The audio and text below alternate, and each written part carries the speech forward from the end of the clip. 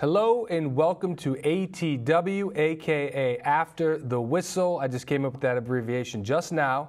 Freestyling. I am your host, Brian Dorrington. I'm here with Mukala Kabungo. I'm excited once again.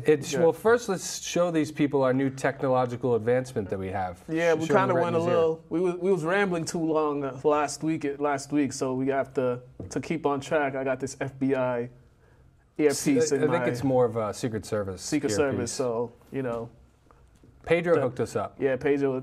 Last time he cut us off last time, so. So we need a way to communicate high tech here at LCTV. If you haven't been here, come on down. We got a new projector too. We got a new projector. We're going to start with a lot of great stuff going on here. We won't get into that. Let's get into some of the great stuff that the Red Sox did. Yeah. Well, or one of the great things. What do you think about it? Hey, JD Martinez. You got a guy who can hit the ball. That's what we need. In baseball, you always need somebody who can hit those home runs. So this was a good pickup for them, a solid pickup. I thought they should have got another pitcher, because I think a lot of issues. They got a pretty deep bullpen. Yeah, but I think a lot of people had issues with their pitching. There was a lot of complaints about their pitching last season. So I don't know, maybe they could have picked somebody up just insurance purposes or just a big name pitcher if they could, or a decent pitcher. But I like this move. 5 years. A lot of money for the JD Martinez. It's a lot of money, but it's a front-loaded contract too, and there are a lot of outs. This is a very, very what's the word, legalese contract. Yeah. There's a lot of opt-outs for both parties. I think JD Martinez can opt out within the first 2 years. Yeah, after the 2 years. Yeah, and then he has this injury. It's the Liz Frank in his foot. Yeah. And if that injury keeps him out a certain number of games, then the Red Sox have an opt-out clause. It took so long for JD Martinez to make his way to Boston. And now after hearing, of course I haven't read the contract, but about hearing what's in it, it just seems so tedious what they're doing these days. And I get it, both parties want to protect themselves, but this comes down to, just playing a certain amount of games, how many at-bats you're going to get, and it's a lot of incentive-based. Yeah. He's going to get paid a lot of money, and he's an older guy. I think this is he's 30. Yeah, so I think 35 at by the end of his contract, and he's a good hitter. I think he had 45 home runs last year. 45 home runs, that's it, with Arizona and Detroit. Yeah, with Arizona and Detroit. So he's not just a home run hitter though either. Yeah. Because he's been, if you average his last 4 years, he's still batting over 300. Yeah. So he's a legit player. I know. And he brings runs in, 104 RBIs last year. So this guy, he's productive on the field. Yeah. I know a lot of people didn't like it, at least on Boston Sports Radio. I don't know why. Boston Sports Radio. They just critique it all the time. Unfortunately, I have a long commute, so that's what I have to listen to. When are they ever positive about us signing? Never. Never. Well, speaking of Boston media and Red Sox players, Boston media's favorite Red Sox player to talk about, David Price. What's up with David Price? I don't know. He needs to get his act together. Has he won a playoff game yet? I don't think so. That's been the big thing about him. He'll have a great regular season, and then playoff comes, he can't get it done for them. But he didn't even have that great of a regular season last year. Yeah, last year he had a 6-3 record, 76 strikeouts, ERA of 3.38. I think anything above a 3 is a little high for earned runs. So, last year was not one of his best, but he has to step up his game this year a lot, because there might be rumors of getting him out of here if he doesn't play to the contract they signed him for. He's only in 3 years of his 7-year deal. 7-year, 200 and some odd million, 217 million. He got paid a lot of money. Yeah. And he's been a big distraction outside of the locker room. I mean, the Dennis Eckersley thing killed him. Yeah. And he's just trolling the fans. He trolls the media. I don't think he wants to be in Boston. I think he likes his teammates in Boston. He doesn't like the media. He doesn't like any scrutiny, this guy.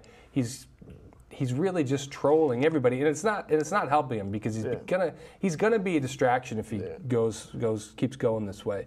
But he's really not gonna win back the Boston media unless he has a Cy Young type year, which is not happening. And what the saying is, if you want to have a battle with the media, you're never going to win that battle, because the media always they always come out on top of those battles, especially if you have a poor season, then they're really going to crank up the criticism on you. So I don't know what he was thinking. I don't know why he didn't know this about Boston media. This isn't Tampa Bay. This isn't Tampa Bay where, you got a bunch of retired people over there. They don't really care much about baseball. So you're coming into a big market. Of course you need to expect this. This is what happens when you come to the Northeast. Baseball here is pretty big. And yeah, you want to make friends with the media, too, because the media really does alter the perception of a lot of the fans who are going to watch this, too. Definitely. If he wants to not get booed...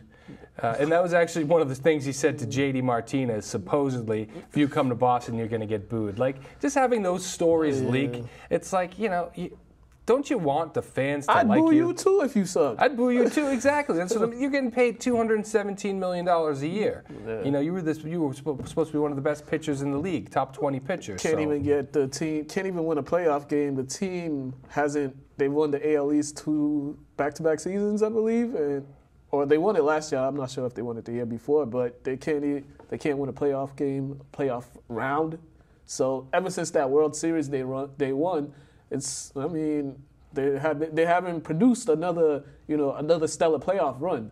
They have the following year after they won that World Series, they had a terrible year, and then it's just been it hasn't been great for them. But the expectations this year are higher. New coach, a player's coach, former player, younger.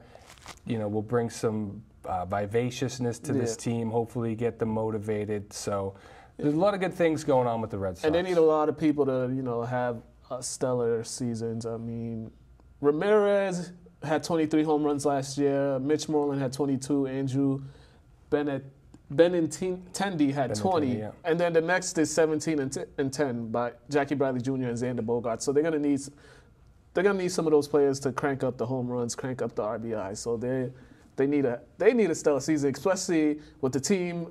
The Evil Empire did this offseason. Oh, they're loading up. They got that boy Giancarlo Stanton. Yes, let's talk about the AL East for a second. The Yankees, this team looks like they might be a World Series team. Well, it's down to 2 teams, really. Yeah. In the East is what it seems like. It's going to be Red Sox and Yankees. I mean, Tampa Bay, poop. Toronto. That's a good way to put it. They're Toronto. You don't like Canadian teams in general. Yeah, we know this. They're Canadians. Baseball, basketball. You just don't like them. Yeah, if it ain't hockey, then you just don't take them seriously. If it's any other sports. Sure. And then Baltimore, I mean, when has Baltimore ever been like a serious threat to win anything? Yeah, there was an arms race on the off season. They each got the guy that they wanted, the hitter that they wanted, the hitters that they need. Yeah. I think the Stanton and Judge, when you get to those in the lineup when you're a pitcher, that's gonna be scary because they're 2 players who each had 50 home runs last season. So I do think we have a better bullpen. I think we have the best pitcher in the league, at least the top 3 in Sale. So I think there are going to be some fun games to watch. That's one thing I was looking at with the Yankees was their pitching. It's the only name I could think of I could see that's a threat would be CeCe. Yeah. And all the other ones, I look at them and I'm just like, I don't think these guys are really going to be scaring opponents. But the Red Sox have a better bullpen, that's for sure. So the Red Sox to get the edge in pitching, but the Yankees with the hitting, it's woo. I'd love to get Pedro in the back. I'd love to get him to come on and talk about baseball because it's the love of his life. Fans, please call in, tweet, Facebook, say, Pedro, we want you to talk about baseball. Get out of the back and direct some. Let's get this guy on TV, okay? Get Pedro on camera. He's very knowledgeable. Get Pedro on camera. Get Pedro on camera. Pedro in the back. I like that nickname for the guy. But, yeah, that's all we got for AL East and... Okay, so let's talk about another thing right now. Another great Boston sports team. Things are looking great for Boston sports. The Bruins. The Bruins. Yeah. What do you think about this Rick Nash deal? I like it. Of course you like it. It's a great deal. It was definitely a good deal. They didn't give up much for it. I mean, nothing. You're gonna need somebody like that for the playoff run. He's an experienced player. So it just adds more depth to their lineup. What did you make of the trade? Well, I thought it was great. The best pickup. He's already elevated Krejci's game. They have the 8-4 win over the Penguins. Krejci had a hat trick in that game. Nash put in another goal. They just looked. It was a totally different line. Krejci's playing his best hockey when he's playing with one or two power forwards. I mean, you look when he was line mates with Iginla, Lucic, Horton. Those are big, tough, physical guys that can open things up for Krejci, who's a skill guy. And he's got DeBrusk on the other side, who's also, he's not a big guy, but he's a skilled guy too. So that line seems to be firing right off the bat. They seem to be clicking, and they're only going to get better. Nash is probably the best guy at this time in his career that Krejci's ever played with as a line mate. So expect big things from both of those guys. And my favorite guy on the Bruins is Tuukka. Tuukka, well, he's up. He's he's gonna in playoff hockey. It comes down to a lot of goaltending. Yeah, and Tuukka, he's shown the ability. He can give you a lot of saves. He protects that goal. Vezina winning goalie. He can play great, but then he also has his slumps too. Yeah, well, we just hope the slumps don't happen during the postseason. Because. As long as it happens during the regular season, it's fine. But when you start making that playoff run, that's when I'm hoping he plays his best hockey. And by the looks of the way he's been, some of the games I've watched, I don't watch hockey that much, but some of the games I watched, he's had some amazing saves. So I think this Bruins team. Do you think they could beat the Tampa Bay Lightning? I think that it's down to two teams in the East. I think it's kind of becoming sort of how basketball is becoming, where there's a limited amount of contenders. Playoff hockey is always a little bit more unpredictable than other sports. Yeah. There's always tons of sayings, the puck, however the puck bounces. Yeah. But I think there are two elite teams, and Tampa Bay got much better at the deadline by acquiring Ryan McDonough. Your guy. Nash's old teammate in New York. They know each other very well. So I think that if these two teams don't make it to the Eastern Conference Finals, then it's going to be a disappointment for those two teams. Because, let's not, debate it. Tampa Bay's got some really good talent on offense. I mean, they got Stamkos and Kucherov, and they got a lot of great players. But we picked up some good depth players as well that have already made an impact. We got Gianta, fresh off the Olympics. Okay. We got Tommy Wingles, and then we got Nick Holden. And in their first games as Bruins, Gianta and Holden each had an assist. I think Gianta had 2 assists, actually, And Wingles had to step up and play on the third line because of, now here's where things get worrisome. Patrice Bergeron is out. It's a fractured foot. It is hockey. You can play with a fractured foot. He's going to be out for at least the foreseeable next 2 weeks. They're going to reevaluate at that point. If Bergeron is healthy and the rest of the team's healthy, we should make it to at least the Eastern Conference Finals. We're definitely Stanley Cup contender. Without Bergeron, I don't know. Yeah, I think fractured foot, I think if he's not 100%, I mean, their chances are... Oh, he'll play at 80%. Yeah, he'll play at 80%. It's easy because you got yourself in a boot. I'm not going to say easy, but it's the easiest sport to play with a broken foot. Maybe it's easy for them because, they're professionals. Oh, and they're tough guys, because I'll be screaming. Oh, me too. I'll be crying. They'll just take a couple cortisone shots and they'll be all right. All right. So that's Is Pedro telling you we got to move on? Yeah, that's all the NHL talk we have until, they start making the Stanley Cup playoff run, which should be starting next month. Around next month. So, our favorite topic. Your favorite NFL. NFL. And your favorite player. It's like we can't escape the NFL. We try to take a break from the NFL, but then boom. Some news always happens. So, Blake Bortles, your guy. My guy. That's your guy. I don't think he's anybody's guy. That's your guy. Although now Jacksonville's stuck with him for at least 2, probably 3 years. They gave him a 3-year extension, $54 million, $26.5 million guaranteed. That was my reaction. I made that face. You were a little speechless? I was like, okay. Well, it feels like they. I mean, I guess they have faith in him for if they're gonna give him that extension, I thought they would look at other options because of what we saw in the AFC Championship game and their lack of confidence in him to get the ball down the field. Because if you watched it, it was all, bang, bang, bang, bang. And then when the opportunities come for him to, lead a drive to kind of extend their lead, they took a knee. That'll forever be in everybody's memory. So, I mean, okay, I see if you want to give him the money, okay. Judging off his 2017 season, he had 3,687 yards passing, which ranked 11th in the league, 21 passing touchdowns, 13 interceptions, fewest of his career. He had a career high of 18 interceptions 2 years in 2015. So decent numbers. But now that he has this extension, you have to get that ball down the field. He has to work on his accuracy because he has the weapons, he has the receivers, and he just has to be a dog, pretty much. He has to be a dog. So I did some more research on this. And the reason that Blake Bortles got a contract extension was because there was a fifth-year option on the table. And it was an injury option. It's because he hurt his wrist at one point. And if he would have played this year for the Jacksonville, they would have owed him $19 million this season. Instead, they restructured him, gave him a 3-year deal. So now only $26 million is guaranteed. Okay. And you get the guy for an extra year. So I think that this was a money move.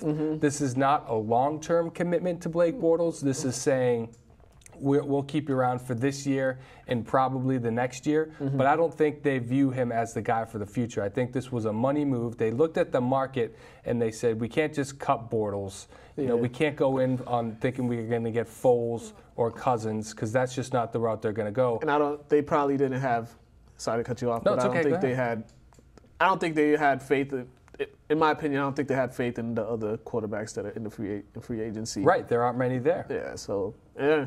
So they went with the safe guy, the guy who knows the system. He did get you to the AFC championship game last year.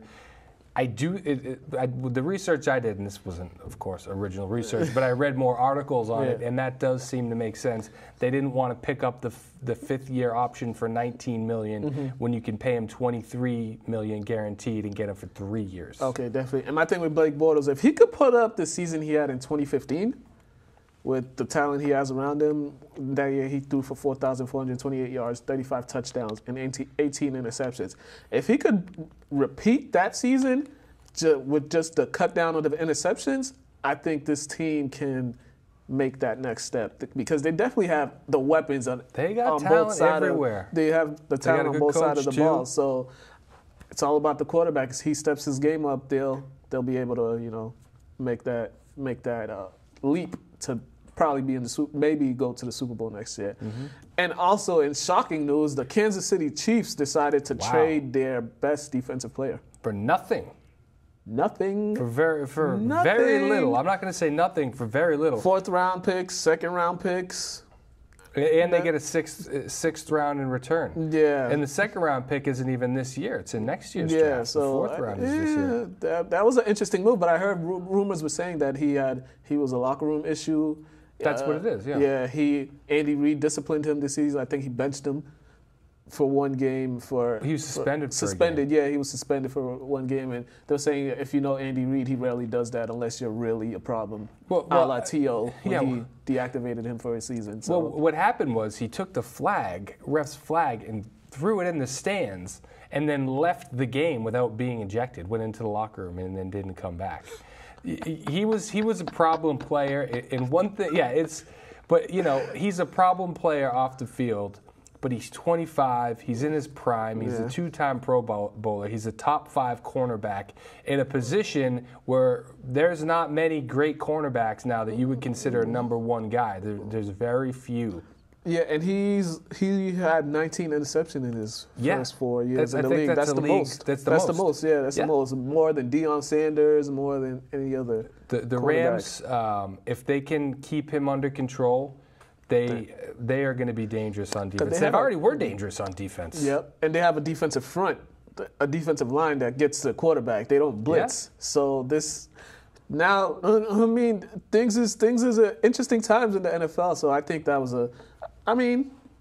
we're shocked by the move, but it was a good pickup for the Rams. Good for them. Good pickup for the Rams. What I'm also shocked with is there's rumors that it's actually pretty much confirmed now that they contacted every single team in the league to get rid of Peters. Oh. Only 2 teams were really in on it. It really gave serious offers, and that was the 49ers and the Rams. Everybody else passed on him. So apparently his reputation goes beyond just what is being reported, is my assumption, that there are other stories floating around the league that this guy's a risk. Yeah, that team's didn't. But he might be in a good place. He's got a young head coach, maybe somebody that can relate to him, and then he's got Wade Phillips as his defensive coordinator. So he might be in a place where they can turn him around. And he's from California, so that's good. Going close to home. Yeah, he's from the Bay Area, but LA. Close enough. So we got other news.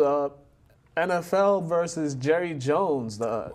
This one, I think the NFL is seeking to Jerry Jones to reimburse them $2 million. I think this all comes from the whole fighting the Ezekiel Elliott suspension.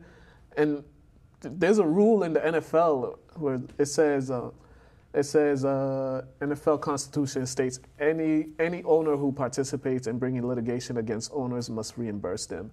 So, for the legal fees. Yeah, so for the legal fees. So Jones also threatened to sue the commissioner. But here is the difference. I don't think he ever actually brought litigation against the NFL. I think he threatened to bring litigation, which caused the NFL to get attorneys as well. Yeah. I think he's going to win this appeal. There's an appeal set for next week at some point. But I think he's going to win the appeal because he never actually initiated litigation. There was never any court battles. I don't know what was sent as far as paperwork or whatnot.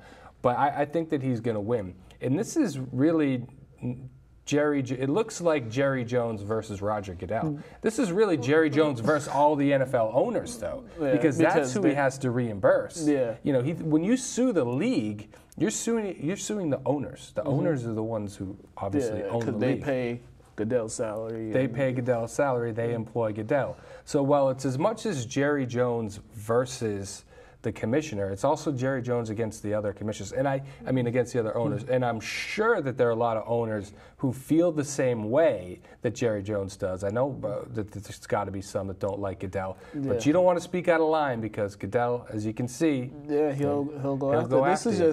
This is pretty hilarious too because. Remember when the whole Deflategate was happening? And, and all these owners were backing up Commissioner Goodell. They were on his side. They say they fully support him 100%. He's doing a great thing. And now we got this happening. So it's just like, well, look at here. What happened? Hypocrisy. This is what it is. They're all hypocrites. Yeah, so this is going to be interesting. It seems like owners and good. You could see, this has been like brewing for a while, like the owners versus Goodell. So now it's just ever since Spygate, it's just been a free for all or Deflategate, whatever you want to call it. It's just been but they just signed him to a long-term contract, so they're stuck with him. Yeah, they're giving him a heck of a lot of money. Yeah, well, they tried to get Adam Silver. Yeah, he didn't want it. Yeah, I don't blame him, but. Well, that's them for making that quick decision to give him that extension. Exactly. So we'll see what plays out from here. So we got to take a break. Well, and we're going to go to +1. Yeah, with John Hoffman. With John Hoffman. We got state tournaments, basketball state tournaments, hockey, a lot of things. Looking forward to the spring sports. So after this break, you'll have our +1 with the legendary John Hoffman. I want a place I can enjoy every day. Where my son can play outside. That inspires me. Some places have the power to move us. And even transform us. This is the power of place. The power of parks and open spaces. To transform whole communities by connecting us to nature, to each other, and to ourselves. This is the work of the Trust for Public Land. At a time when many of us are spending more time online than outdoors, we're putting nature within reach of every person in America. Help us create the power of place. and healthier, happier communities nationwide.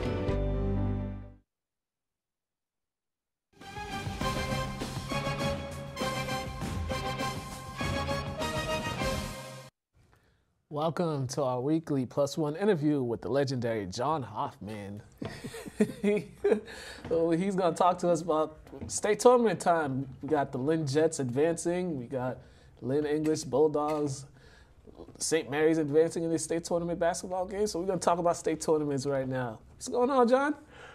Well, we started out with 9 teams in qualifying for the state tournament. Mm-hmm.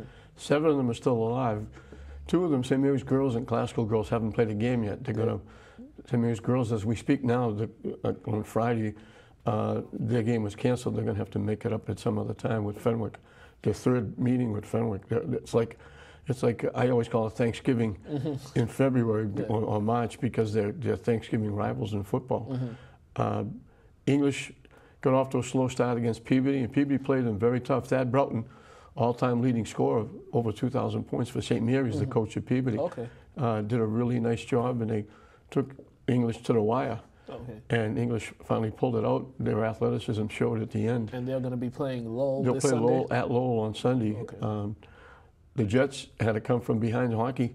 They fell behind 2-0. They fell behind 3-2. They fell behind 4-3.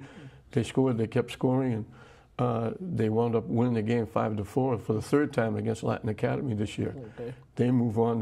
They play Shawsheen, I think, on Sunday. Mm-hmm. St. Mary's boys last night, they got off to a slow start. 9-8, they were down at the end of 1 period, but they picked it up. Echeverria had another big game. He had like 13 points in the 4th period. Wasn't he named the Player of the Year in the conference? I'm not sure yet. It hasn't come out yet, I don't think. But he got 24 points, 13 in the 4th period, and they wound up winning it going away 16 points. Stevie Patrick for Lynn Tech did a terrific job with his team. Last year, they came into the tournament through the back door. Mm-hmm. They had a losing record, but they finished 2nd, and they were able to sneak in the tournament, and they got murdered by Newburyport. This year, they went in the front door. They won the Commonwealth Conference small. They had a very good year. They went in, they played Newburyport at Newburyport.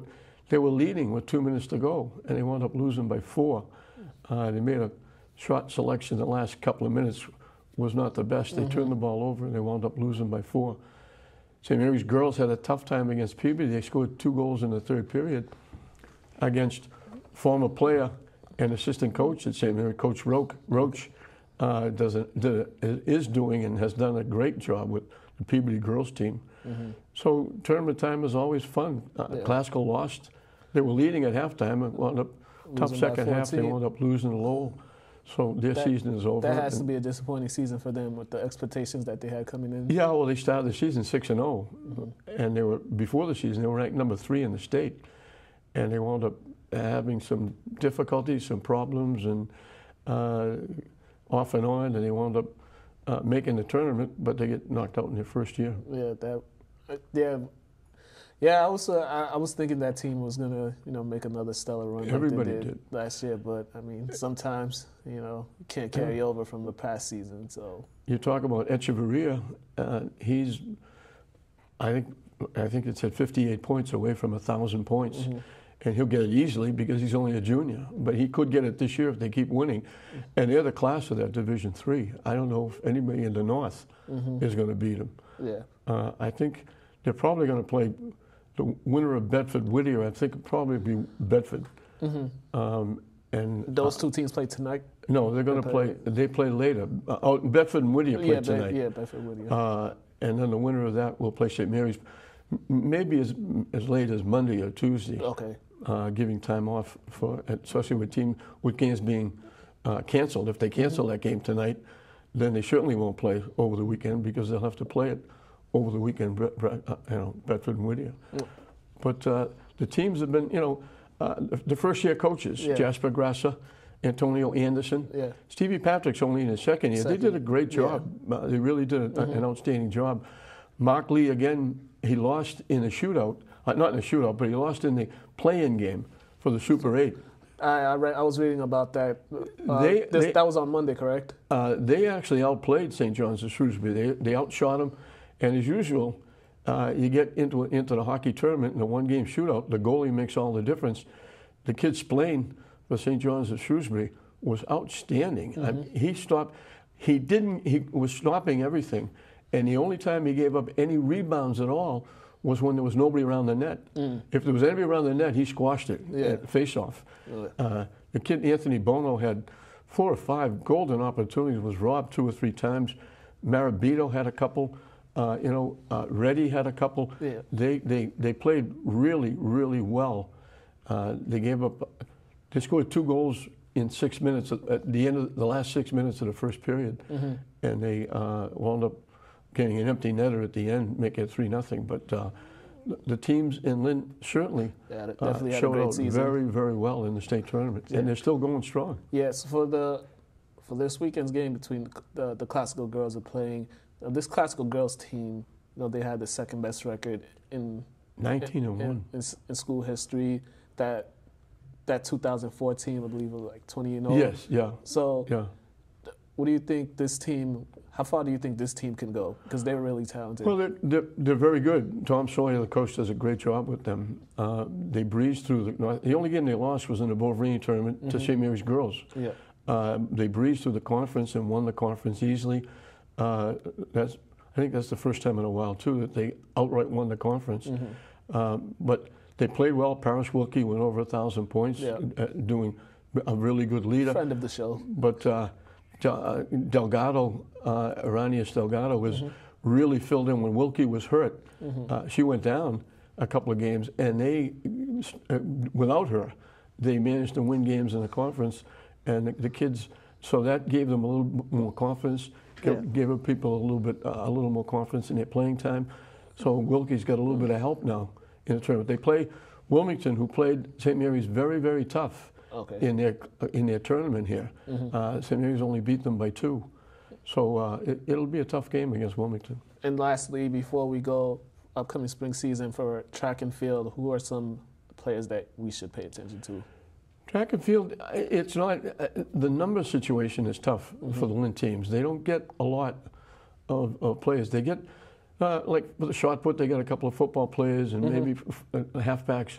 Track, Baldwin for St. Mary's is an outstanding. He's won state championships the last couple of years in the decathlon or the biathlon.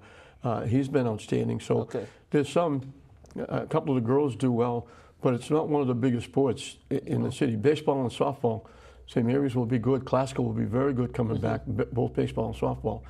And St. Mary's should be pretty good as well. All right. So, thank you, John. Once again, the time goes by really quick every time we get together. So I'll be looking forward to it as the state tournament continues. We'll definitely have a recap of it next Friday when you come back. But thank you again for being here. Once again, educating us on everything. We got to have a segment when we could just let you talk about the MIA and your displeasure for them. So you'd have to bleep most of it out. Don't worry, we'll handle that. But thank you again, John. Happy birthday, by the way. Oh, thank you very much. You guys have been watching Plus One with John Hoffman.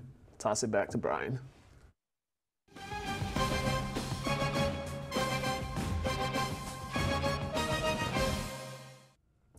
Great job, Mukala, once again with the legendary John Hoffman. Always great segments. But now we're going to talk to the most surprising story that I think I've ever heard. Surprising? Surprising story. Shocking. When I heard this, my mouth dropped. Yeah. That is a college basketball coach paying money to a player to go to his program. Do you guys believe that at home? This was a shock. Allegedly.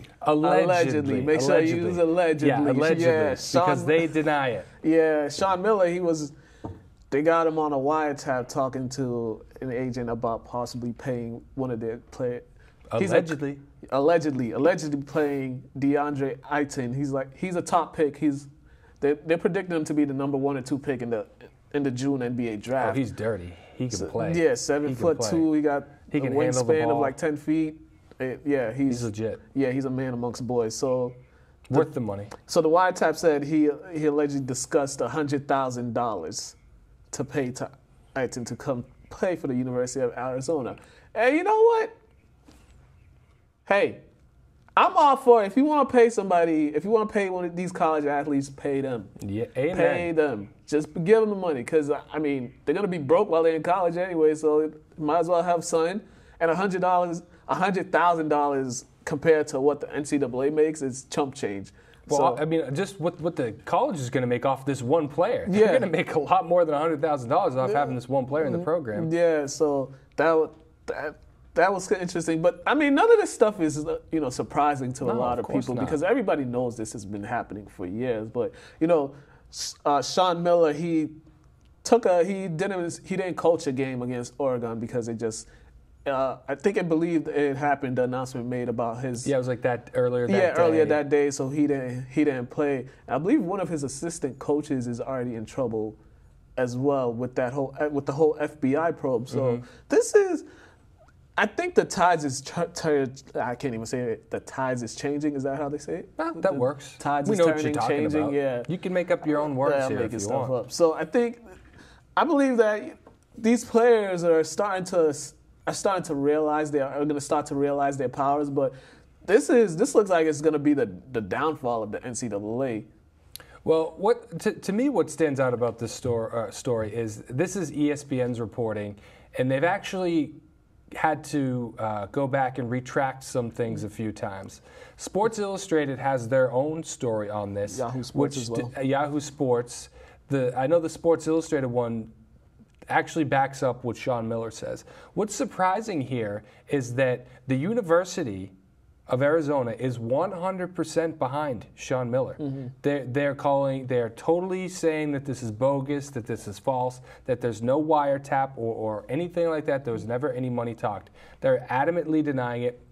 He is going to coach through the rest of the season, through the tournament. And, I think he should. Like I said before, the FBI, you've got something better to do, man. I mean, there's so many other bigger issues. I don't want the FBI focusing on this. Like, we got terrorism. You got this school shooters and things like that. Yeah. Mob. Can you not focus on college kids, basketball? Yeah, especially kids who are already broke. And the thing is, if you look at these payments, it's just like, okay, so one player received $14,303. Another received $1,400, $36,000, $10,000, $2,000, $2,000, $1,500, $7,000, $9,500, $6,000, $7,000, $1,000, $1,001, $2,000. Yeah.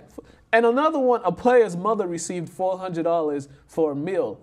She was taken out for a meal. A few players, their family were taken out to a meal, so they received some money to go out to dinner with, I believe, a certain agent or something. So if you're looking at this, compared to the NCAA, which signed a deal with CBS to broadcast March Madness for a $10.8 billion deal. So $10.8 billion deals, and you want to punish these kids for taking this chump change is pretty ridiculous. It's money that they could be making at, if they want to work at a Starbucks, like as a part-time student or something. But they can't do that because they're putting so much money into their sport. Yeah. There's students on campus that get paid to work in the library, the registrar's officer, whatever, and they get paid to do that.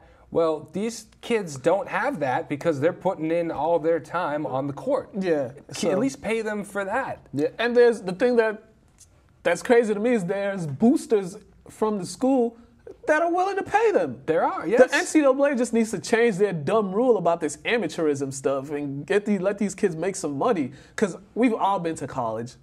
I wasn't a scholarship athlete or nothing, but everybody's broke in college, unless your family, you're from a well-off family unless that you're sends Trump or Kennedy, and then you get into Harvard and UPenn just because. Yeah, they send you money here and there, but a lot of kids in college are broke. Yeah, some work multiple jobs, but they're still broke. So I mean, the student athletes, they're the brokest of the broke because they're traveling all the time, playing with their sport when they're on the road and stuff. So their schedule isn't the same as a normal student. So. I mean, we'll see what goes from here. No, I'm totally in agreement. I think that they need to get paid. I think that maybe this will be the catalyst that makes that argument more front and center. I hope Sean Miller's vindicated. I think that Arizona's a good team. I think this could be motivation for them to make a deep run in the playoffs. They already share a part of the Pac-12 championship as it stands right now, ranked number 19th. Have, in my opinion, probably the best player in the country right now. Expect this team to use this as a motivation and make a deep run. So, hey, I mean, we'll see from here. We got, March Madness is happening in a couple of weeks. I can't wait. My favorite sporting event of the year. This is going to be fun. This is great. All right, we're gonna take a quick break, and then we're going to go to Athletes Corner. This Athletes Corner, the past 2 weeks, has been blown up. It's been the ladies edition. They've been the best segments. Yeah, it's been the ladies edition. They got to stop outdoing us. Yeah, we need so much better on camera than we are. Yeah, the ladies are definitely representing the Lynn. This time I spoke with Mia Nikolakopoulos. She's a soccer player from St. Mary's who signed the division. Don't ruin it. You got to wait for the interview. Go ahead and roll it. Yeah, soccer. It's great. Check out Athletes Corner.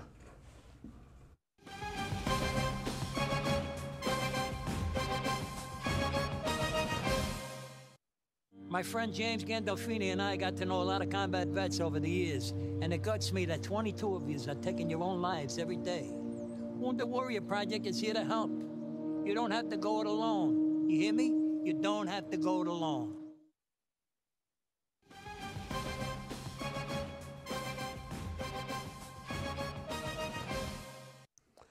Welcome to our second edition of Athletes Corner. Like back-to-back weeks, we've had the ladies representing. Last week we had Lynn Classical women's basketball team. Now we got a member of St. Mary's women's soccer team who just made a big announcement last week that she had signed her letter of intent to play soccer at Division I Sacred Heart.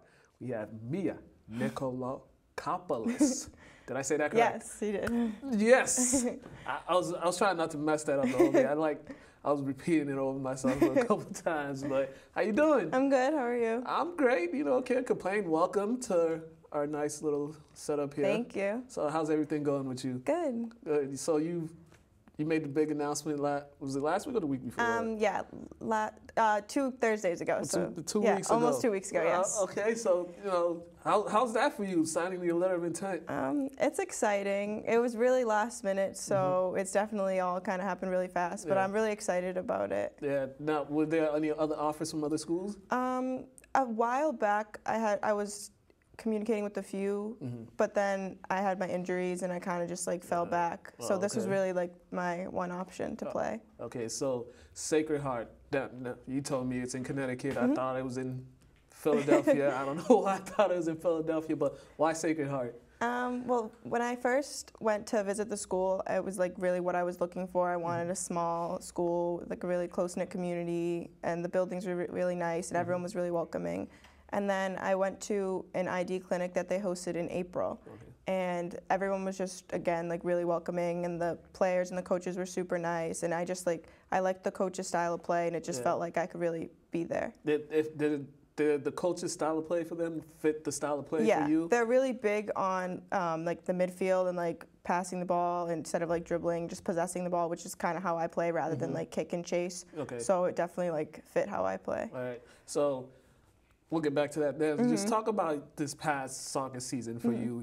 It's your last year at St. Mary's. Just talk about all that for you. It was a little bittersweet. I loved high school, both playing and just being a part of high school. It was just, aside from club, it was really just relaxing, and I got to have a lot of fun and be with my friends. And it was definitely, I feel, more sentimental because I missed my entire junior year. So this was really my year that I really wanted to work hard and have a great time, and it was fun. Yeah, it's always fun. Yeah. No, I didn't keep up with the soccer records and that. What did you guys finish your record at? Once I got hurt, I kind of fell off the tracks with that. But I mean, we did okay. Our league is difficult, so it's always a battle. Yeah, a lot of sports. It always is a battle. Yeah. Yeah. So, I mean, the injury part, that's part of the game, but how rough was that for you, just not to be out there? I mean, it was junior year when I missed the entire year. It was definitely really tough because I was named a captain and I was really looking forward to it.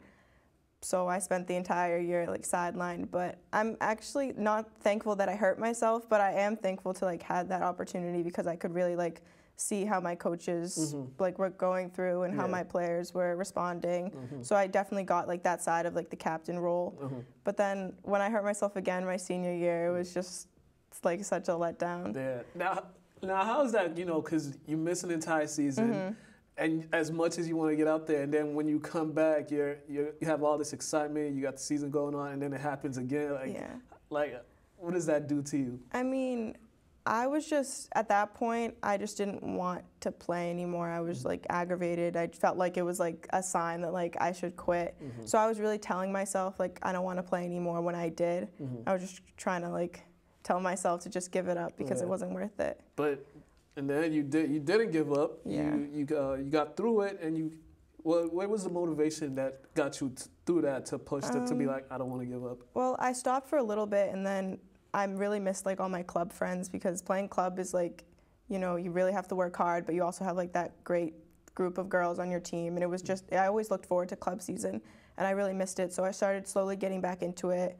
And then once I was there, I was like, wow, I really miss this. And it was such a huge part of my life always. So I was just really excited to be back, and then this opportunity came, and I really couldn't pass it up. So now you've been playing soccer since you've been like three, 4, yeah. Yeah. Was that just something your dad got you, your parents got you into? Yeah, I think so. My dad is a huge soccer guy, so he's always, both my brother and I did play soccer. Yeah. Well, now, all right, so now, you know, you're getting through your senior year, graduation's coming up, and then you're going to make that transition to college. How are you foreseeing yourself, you know, getting through this phase and then transitioning? Well, last summer I did a summer program with Repertoire Fitness in Danvers, and that's what I'm gonna hopefully do in the summer, because this upcoming.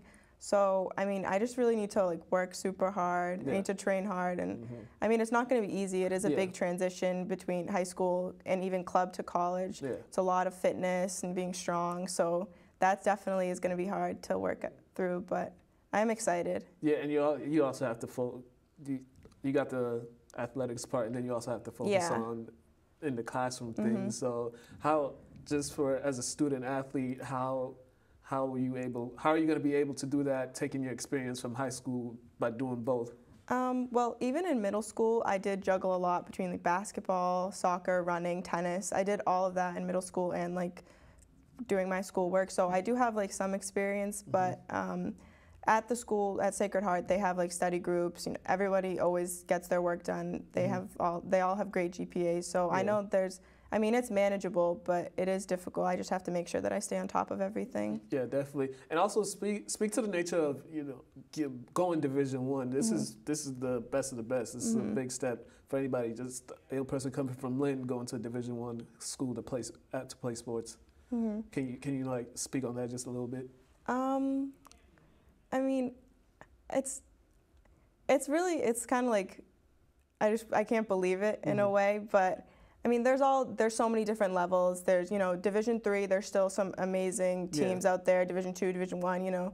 It's just, it's all about really working hard. Like, I mean, I always, in the back of my mind, thought I would get here, but there was always something telling me, like, maybe you should stop, maybe you need to work harder. But my parents, my dad especially, was, I mean, even when I was like 7 or 8, was like, if you like keep playing how you are and you keep training, like, you'll get to this place. So, I mean, it's hard, especially as exciting as it is, it's nerve-wracking. You know, that's a huge thing to accomplish for anybody. So it definitely is nerve-wracking, but. Yeah, and speak on just your whole family and their support for you, because I know everybody knows your dad from the Rose Beach play, and I know you probably some seeing him working hard and just gave you some motivation, or just gave you the work ethic to do what you do. Well, he's definitely always believed in me, and always, I mean, I always thought he was kind of giving me more credit than I deserved, but I mean, when your family believes in you like that, and they always tell you you can do things, even my family, my coach, like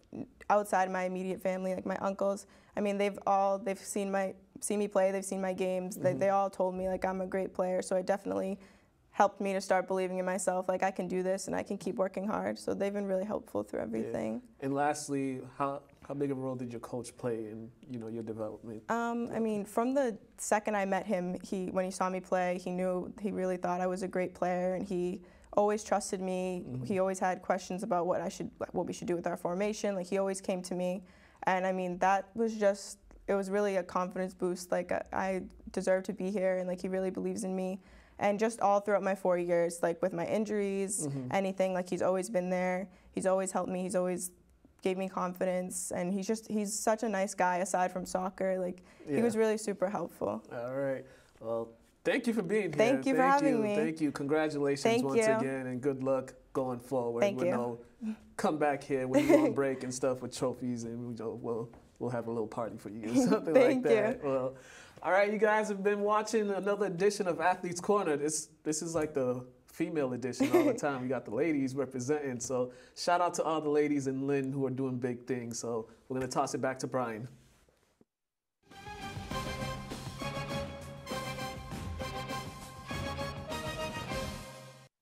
All right, and we are back. I just want to start by thanking Ryan, our co-op student. In between the break, he actually got us waters.